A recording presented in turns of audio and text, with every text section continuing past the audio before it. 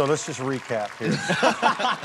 This is my last season on The Voice ever. Why is it so good?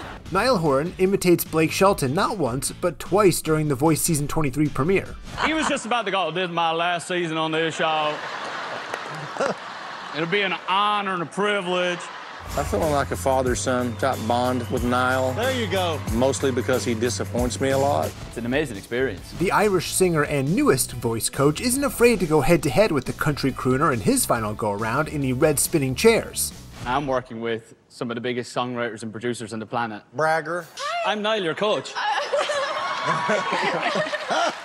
so I've got no one on my team. This is my first season, and you're the best thing that's walked out here. So good to meet you. I think it's better to meet you. Hey, that's just another thing that she and I have in common. I love you too.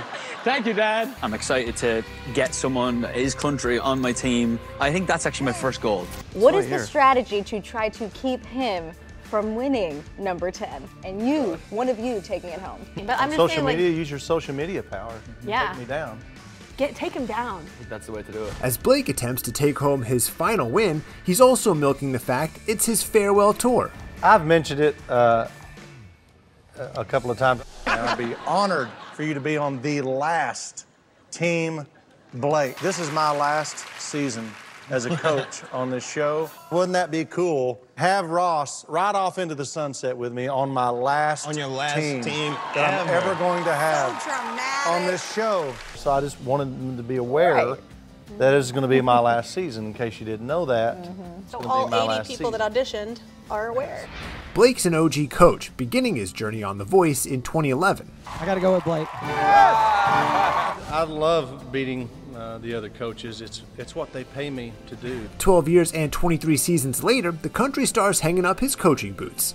Blake predicts it's not going to hit him until the very end. That's it. I'm never going to beg somebody to be on my team again. I'm never going to hit this button again. And it kind of it surprised me how it hit me. You know, I didn't cry or anything because I don't cry. I'm a man. But every time I try to make you cry.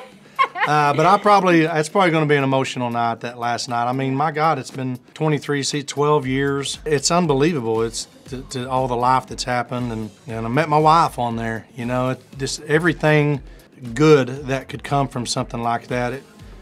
I maxed it out.